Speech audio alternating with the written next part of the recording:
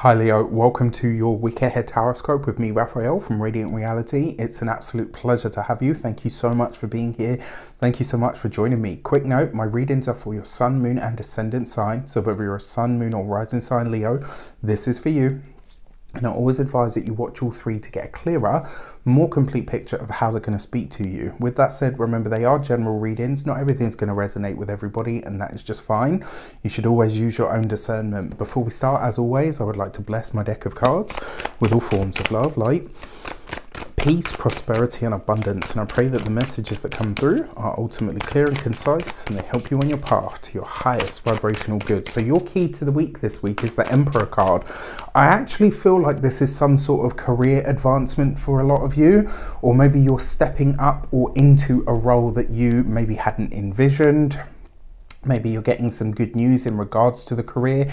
In some way, this could see you stepping into a position of power. For some of you, this could be some form of leadership, or for some of you, this could be rising up the ranks in your life in some way where you are taking command, where you are in the top spot, where you, what Leo isn't, darling. But, you know, in some way, this could literally see you almost like becoming ruler of the roost. Like, I don't know, I like this for the Leos. I think this could be a really great week.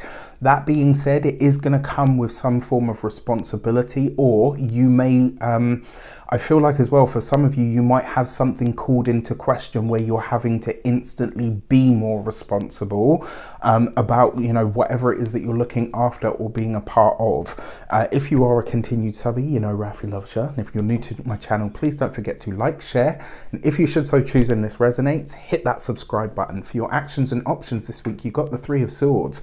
Having the guts to let go of or release something that you can no longer give your best to.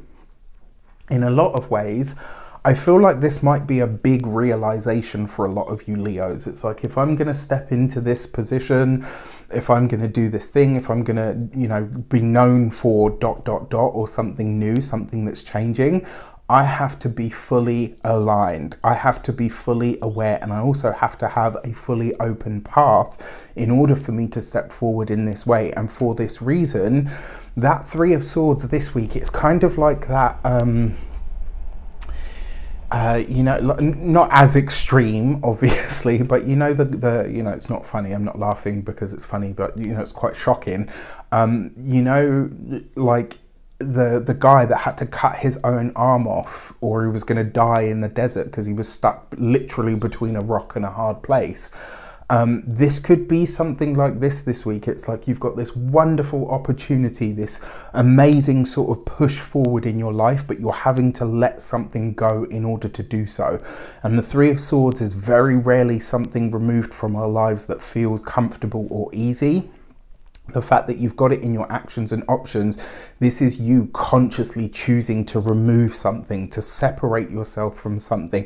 And, you know, it might even just be a tie or a connection, but you could feel it, right? Like, it's like, okay, you know what? That energetic tie to whatever or whoever, instantly you'll feel it. Like, you know, like when you hear, like when an elastic band snaps. It's kind of like that this week. When it comes to your communications and conversations, you've got that Eight of Swords, right? So this is it, right? The fact that, so interestingly enough, this with the Emperor, I have seen this represent people getting into degree programs. So if you are a student, if you are starting some new sort of field of study, or if you're starting some sort of new course or going in a new academic direction, you are going to be expected to show up, right? You're going to have to be in it for the long haul.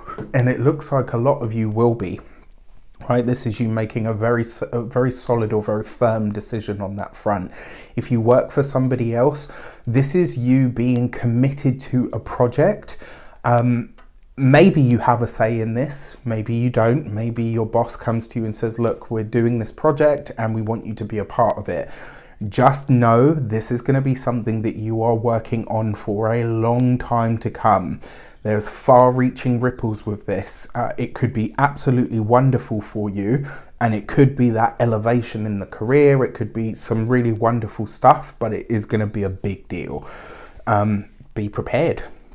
For those of you that are business owners, entrepreneurs, solopreneurs, people that work for themselves, this is, I think, in a lot of ways, this is you committing yourself to becoming a boss, right? This is you committing yourself to the longer term growth and plans of your business.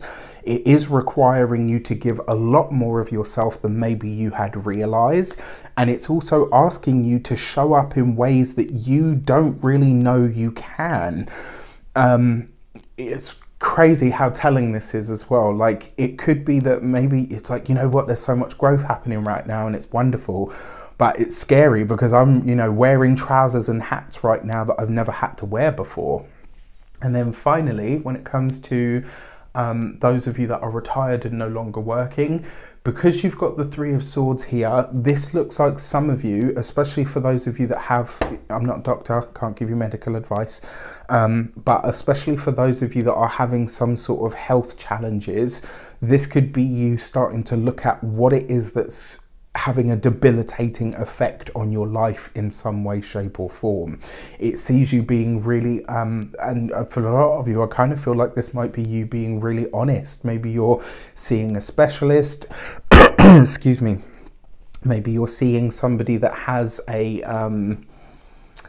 what's the word, you know, has a special skill set or a special knowledge set in some way. For your love and relations, you've got the Three of Cups. Love, relationships, partnerships are good. And I know you're thinking, but hang on, we've got the Three of Swords.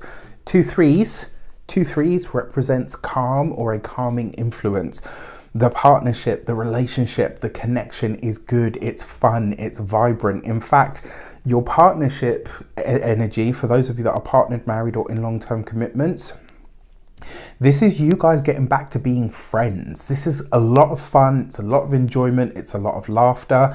Even, you know, and this is one of the beauties of human life, right? I can't remember what the film was, but I remember this line and the guy said, you know, even your heart as you feel it's breaking is such a beautiful thing. And that really rings true for me when I see this combination, because it's like, yeah, you know what, like, something in your world this week is really, you know, has you feel like, oh my gosh, I can't believe this is happening. Like, it's not crushing because it's not stopping you from doing anything, but you feel it.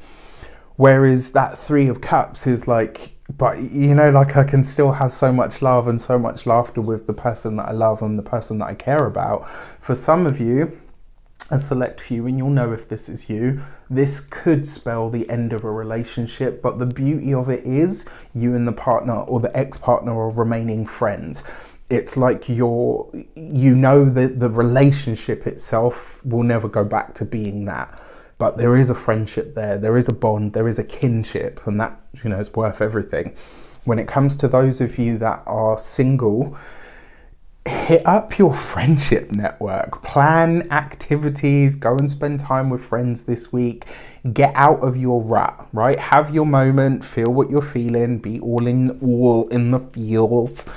But outside of that, be open to the other wonderful aspects of life. For your money and materials, you've got the Ace of Cups, right? So money looks good, work looks good, progression looks great, finances look wonderful. Now, I am going to say this, for those of you that are partnered, married or in long-term commitments, this is baby making energy. This is pregnancy, birth, it's all of that kind of stuff. If you want to conceive, this could be a good week to do so. If you are, but then when it comes to your money and your finances specifically, this is you now starting to understand what the steps are to making the kind of money that you feel would make you feel abundant. The steps suddenly become clear, or the opportunity in order to do so shows up for you. But remember what I said, you're going to have to show up. If you're expecting something for nothing, if you're expecting big results for little effort, you might as well check out now. I'm just going to tell you that straight up, because that's not going to be the way of it. If you're prepared, ready and able to do the work and to grit in, the good results are there. For your physical health and vitality, I love this card for physical health and vitality because it's an easy card. And so for those of you that are looking at or into chronic health situations, you could find a solution this week that is easy on the body and easy to get hold of, easy to maintain, right? Which could be great. And then for your home and environment, the Ace of Cups is gorgeous. It could be for a select few of you, maybe, just maybe, you're getting a new pet. It's possible. With that said, I wish you an abundance of all of that good stuff. Have a fantastic week. Let me know in the comments how it shapes up. I'm intrigued. Take care, and I'll see you soon.